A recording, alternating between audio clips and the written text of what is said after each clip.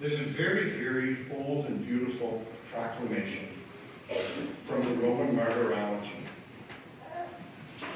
And it's proclaimed during the Liturgy of the Hours or before the midnight Mass or the Mass at night on Christmas Eve.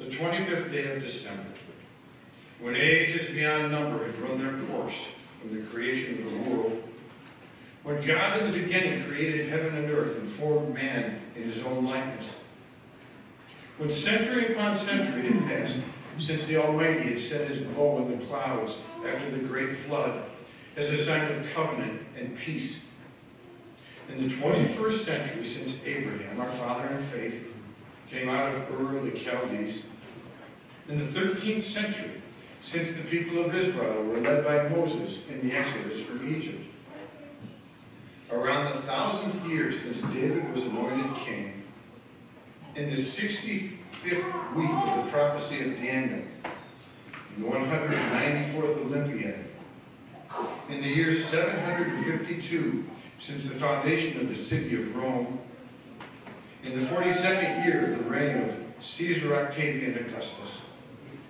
the whole world being at peace, Jesus Christ, eternal God and Son of the eternal Father, desiring to consecrate the world by his most loving presence, was conceived by the Holy Spirit.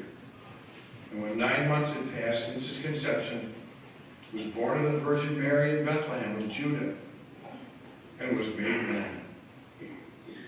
The nativity of our Lord Jesus Christ according to the flesh.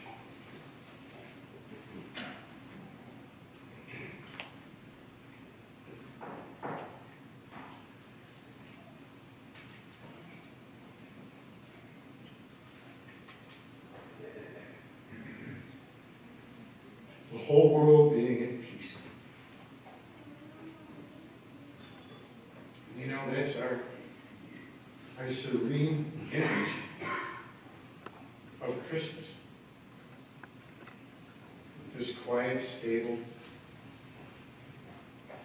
these shepherds, these mysterious strangers from the east, and this little baby. But in the light of the gospel today, clearly, the whole world was not at peace. If a local king named Herod could be so threatened by the prospect of a new king that he would set out to kill a baby and be indifferent to his decision to kill all the young children just to make sure he got the one, the world was not at peace. We're blessed with so many comforts and so many opportunities. We're blessed with so much freedom. And we live day in and day out pretty much in peace. But we know we're not at peace. Officially, we're involved in 2 wars. We know we're not at peace. We hear about the cultural wars. And they're very, very real. And this tale, and want to kill the baby. Get out of here.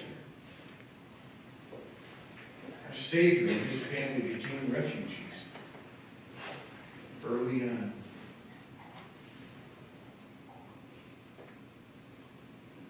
The young and helpless are still victims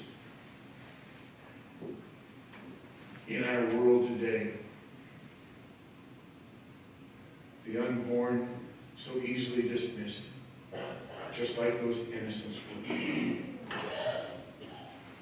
And still, we long for peace.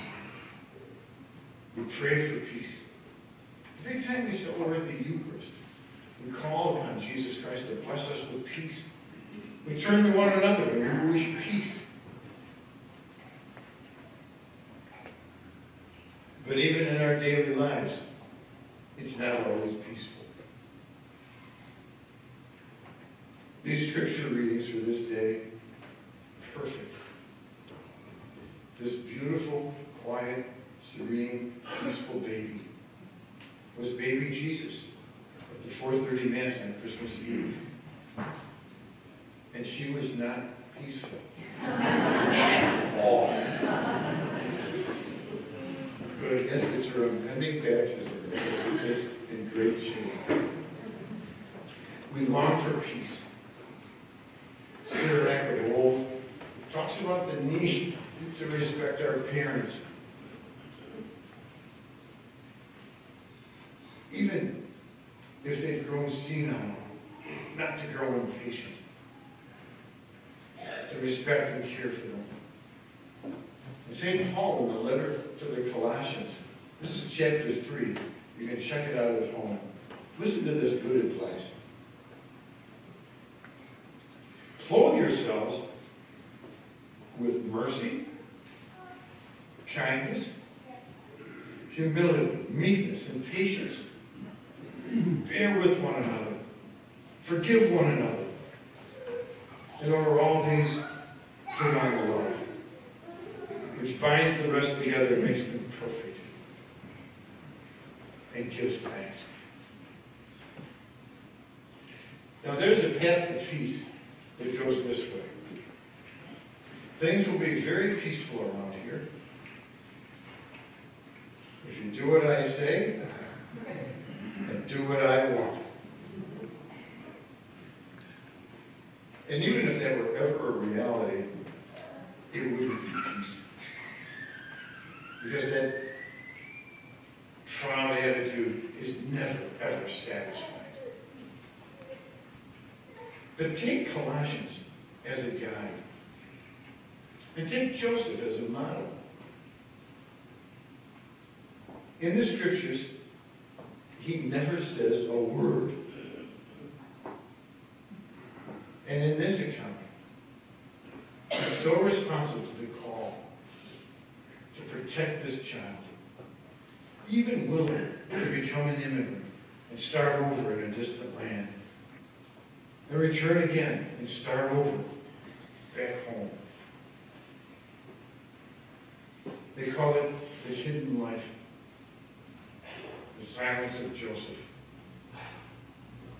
Now I suppose, because he was able to find safe homes for the Holy Family a couple of times, I suppose that's the reason why he's so popular with people selling homes. Bury that statue. Thank you, St. Joseph. But he's a great, great model of care and protection. We live in a world that longs for peace and doesn't have it. And our tendency always is, what are you going to do?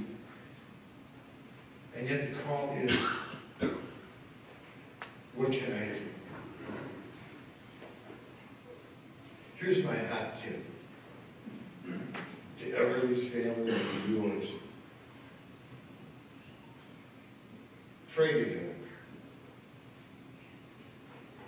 If you don't say meal prayers at home, start. If you don't know one, you can do something like this. In the name of the Father, and the Son, and the Holy Spirit, thank you, Lord. Amen. Pray together. When someone's leaving, give them a little blessing. Sign a cross on their forehead, and simply say, God bless you. They might look at you and say, you can't do that. And you can say, well, he said we could. Make prayer a part of your life. Bless your children. They might resist it.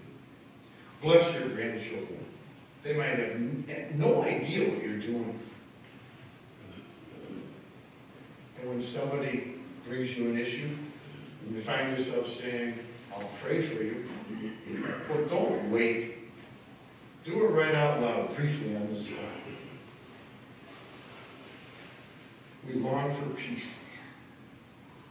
We have this beautiful model in Joseph, and this wonderful, simple guide about being compassionate, forgiving, and merciful, and kind, and thankful. Colossians chapter 3. And we continue to celebrate the birth of Jesus Christ, who blesses our own families with the model of his own. And God continue to bless us all.